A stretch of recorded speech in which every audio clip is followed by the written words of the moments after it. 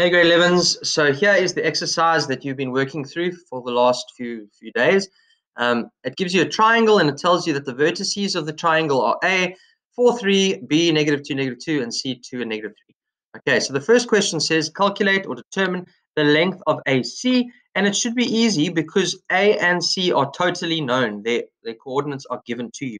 So if you look at the solution, there it is. 3 minus -3 in brackets squared refers to the two y values. There it is, 3 minus -3 all squared plus 4 minus 2 all squared is the a's 4x value minus the c's x value of 2. Okay, you'll see that the solution deals with the y's first and then the x's. It really does not matter. Either way works just fine. The answer gives you root 40. Otherwise, in simplest surd form, is 4 root 5. Okay. Number 2, work out the midpoint, or we're going to call it letter D, of the line AC. So there's the line AC. So somewhere here, and it looks pretty close to the x-axis, will be the midpoint, which we're going to call D. So remember, how do we work out the midpoint? We add the two x values and divide by 2. We add the two y values and divide by 2.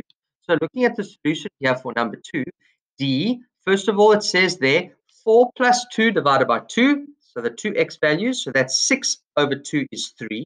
And then the y value, sorry, -3 plus 3 divided by 2 is 0 over 2, so 0. So there's these coordinates 3 and 0.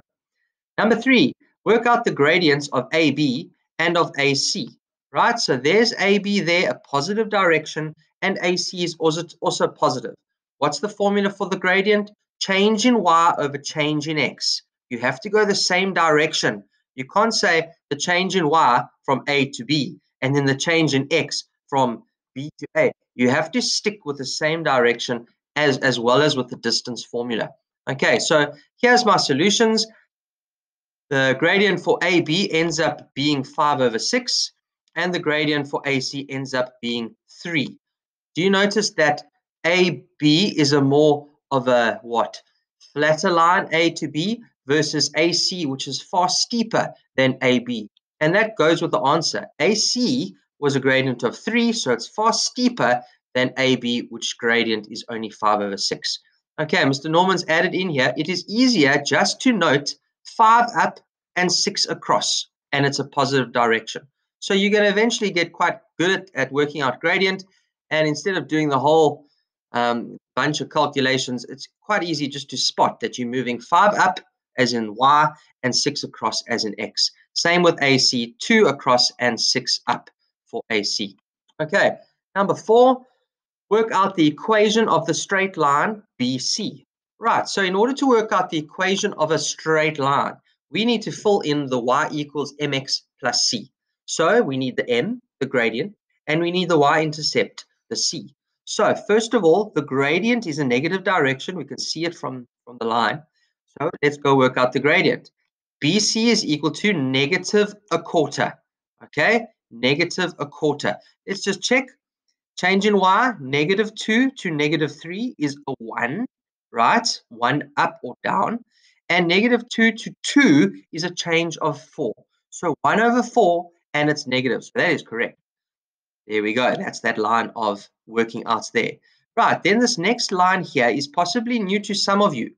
We are going to now substitute in a value into our formula y minus y1 equals m brackets x minus x1.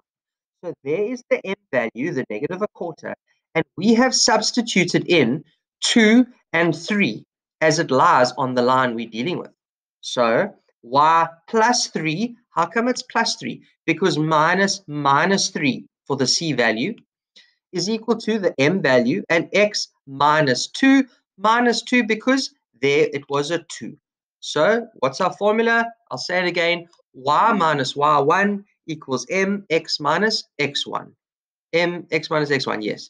So then you times this -1/4 into the bracket there, again with the x and with the -2, and you'll bring the +3 across by minusing it, and there is the equation for the line BC. Y is equal to -1/4 x minus 5 over 2.